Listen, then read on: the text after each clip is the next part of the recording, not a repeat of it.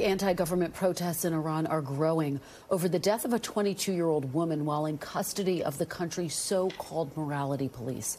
In response, Iranian women are protesting the streets in defiance of morality laws. Video from the protest shows many burning their hijabs and cutting their hair. Iran's authorities have responded with a violent crackdown. The AP reporting that at least 9 people have died since the protests began.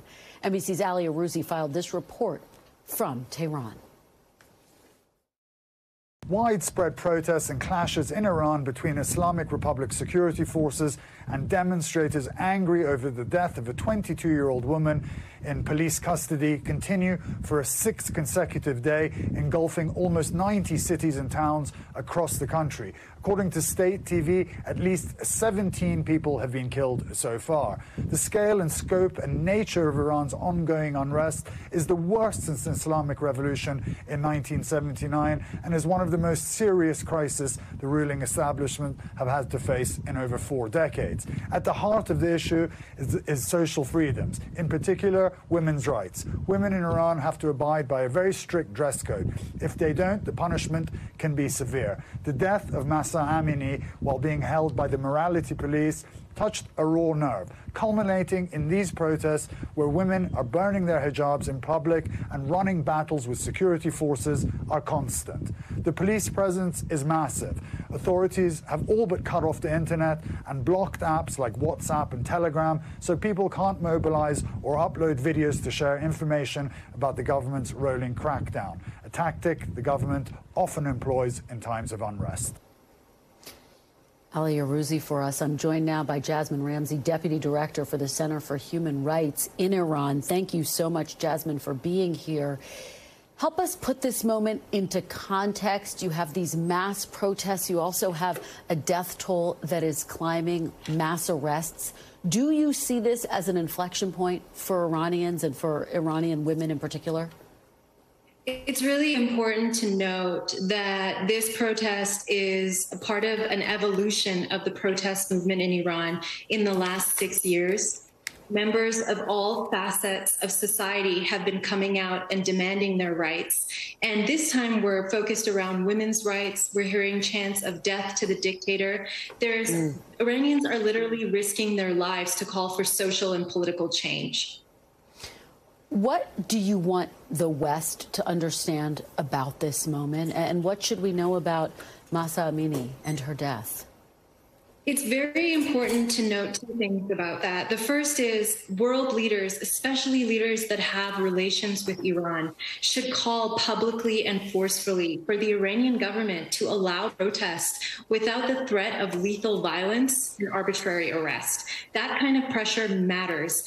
Iran needs the kinds of relations that it has, and its worst fear is if these kinds of leaders start speaking out against what we're seeing on the ground. Also, very important to note that Mahsa's father risked imprisonment by speaking to an Iranian Persian media outlet and directly disputing the version of events that the Iranian government has put out into the streets.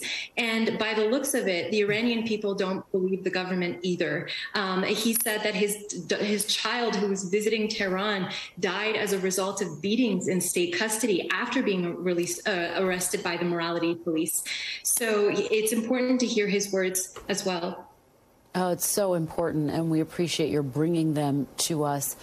You heard Ali Arouzi talk about the fact that as part of these protests, women have been ripping off their hijabs, their head coverings that they've been required to wear since the 1970s. Put that into a broader context. What is the significance? What's the importance of that? And what's the impact? After the Iranian Revolution, the government turned the hijab, which should be a choice, into a tool of political repression. And what we're seeing now on the streets are people, women, taking their hijabs off and standing side by side with men, calling for this compulsory hijab rule to be lifted because it is used as an excuse to repress women. That's why they have the morality police on the streets detaining women and anyone that's, not complying with this arbitrary dress code. So they're really presenting a serious challenge to one of the platforms of the Islamic Republic. And we, of course, saw at the UN General Assembly this week President Biden saying he stood with the brave women of Iran. But what does the world need to do to help make this moment be one of actual change? So it's important to note, yes, internet and phone access is very disrupted or shut off in various parts of the country. That's because the Iranian government really doesn't like to have a light on it when it's committing atrocities against the people. So the most important thing is to keep the coverage on. And again, for world leaders, especially those that have relations with Iranian officials, to call for an end to this force and to allow people to protest. This anger that you're seeing, it's the result of years and years of dealing with an unresponsive government that has only responded with repression. Jasmin Ramsey, thank you so much for speaking to us about this potentially pivotal moment. We really appreciate it.